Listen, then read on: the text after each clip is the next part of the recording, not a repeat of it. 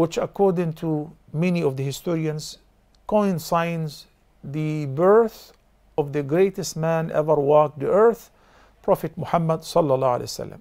From Hashim Asadil is asking, Salaam alaikum Shaykh, there is a lot of people celebrating the mawlid, what should I do? Before answering this question, there are a few facts that we have to tackle. The first fact is the 12th of Rabi'ul Awwal, there is a general consensus among all historians, is definitely the date of the death of Prophet Muhammad sallallahu alaihi wasallam. So we all agree that the Prophet sallallahu alaihi wasallam died on the 12th of Rabi'ul Awwal. What about the birth of the Prophet sallallahu alaihi wasallam? We have too many different opinions, not only concerning the date, but also concerning the month. Some believe it is the month of Rabi'ul Awwal. Some historians said it is the following month. And some historians said, no, it was in Ramadan. And the year is the year of the elephant. The day, there is a general consensus that the Prophet ﷺ was born on Monday. Coinciding which date, we're not sure. Whether the 2nd, whether the 3rd, the 8th, the 9th, or the 12th of Rabi' al-Awwal, for those who say he was born on the month of Rabi' al-Awwal. So that means these are all different opinions. And you cannot say that 12th of Rabi' al-Awwal is the most accurate, because in fact, according to the calculations, what is more accurate is the 9th of Rabi' al-Awwal. And I'm sure those of you who have studied the seerah in the beautiful summary of Al-Rahiq al-Makhtoom, the seal nectar, by Safi al-Rahman Mubarak Kafuri, may Allah have mercy on his soul. In the Muqaddimah, first few pages, he has mentioned that the Prophet ﷺ was born most likely on the 9th of Rabi' al-Awwal.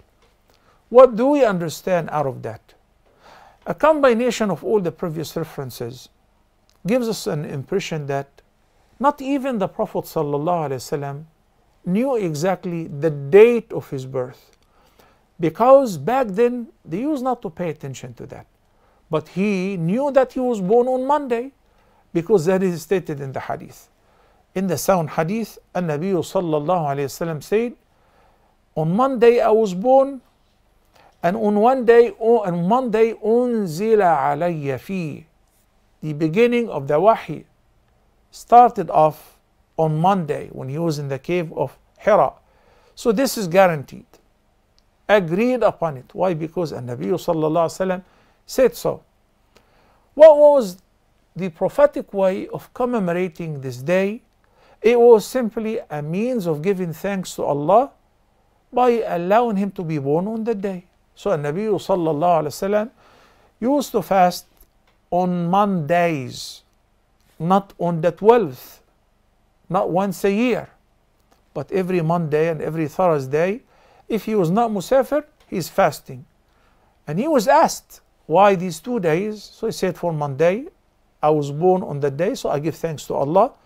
So if any Muslim wanted to commemorate the remembrance of Allah, of the Messenger of Allah, peace be upon him, not once a year, follow his footsteps, sallallahu alaihi wasallam. If you love him so much, you want to fast Mondays of every week, then you're really celebrating and commemorating the remembrance of the Prophet sallallahu alaihi wasallam.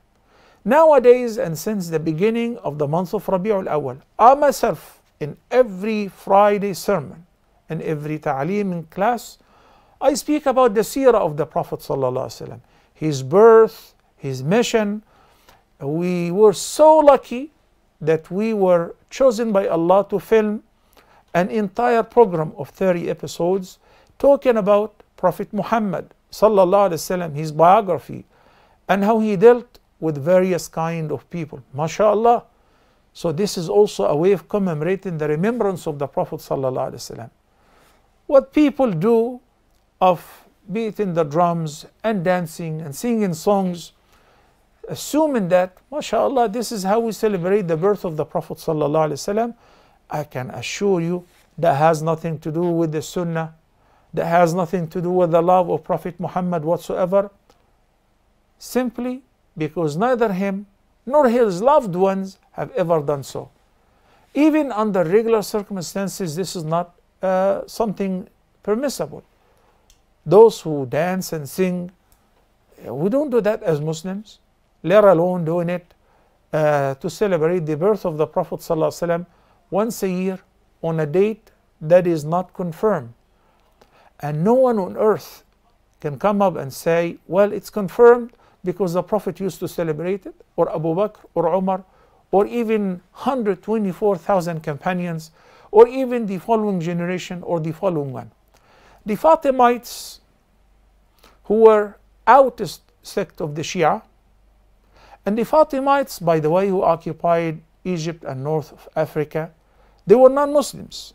They were not only deviant sect from Shia or from Shiism, because not all Shias are alike, but the Fatimites were pretty extreme. In a sense, يعني المعز لدين الله الفاطمي, look at the name, beautiful, who occupied Egypt, and Mu'izz, the one who gave dignity to the deen of Allah. Number one, they never belonged to the family of the Prophet ﷺ, but any occupation forces, in order to assure the occupied people that they belong to them, so they fabricated that. Napoleon, when he occupied Egypt, he went to Al-Azhar and he declared the Shahada, just to assure people, I'm one of you. And he was a liar. You know, occupying forces to suck the blood and the wealth of the countries that they occupy. So anyway, the Fatimites were non-believers, because this guy, besides claiming the prophethood, he claimed the lordship. Many people do not know that. Many people do not know, even Egyptians, that the very first mawlid celebration was invented by the Fatimites, who kept the Egyptians busy and all the occupied territories in Africa with these celebrations and festivals, even to unknown personalities. So by the time they finish this mawlid, there is another mawlid, and there is another mawlid, and there is a mawlid, and there is a commemoration of the death, and so on and so forth. Up until this moment, you will find a very unique way of celebrating the mawlid. Here in Egypt, for instance, they sell, a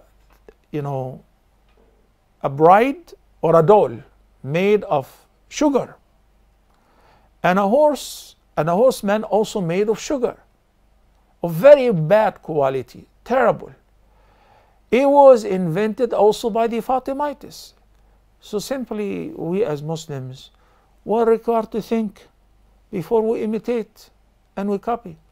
I claim that I love the Prophet ﷺ more than myself, and because of that, I try my best to propagate his message, to imitate him in his sunnah, in his way of living, in his way of dealing with others, in eating, in sleeping, in answering the call of nature, in tahara, in the ibadat and the rituals, in the way I deal with my wife and my kids. By that, you truly love the Prophet ﷺ. You truly commemorate his remembrance, not once a year on a date which is not certain, rather throughout your life. May Allah subhanahu wa ta'ala guide us toward his best.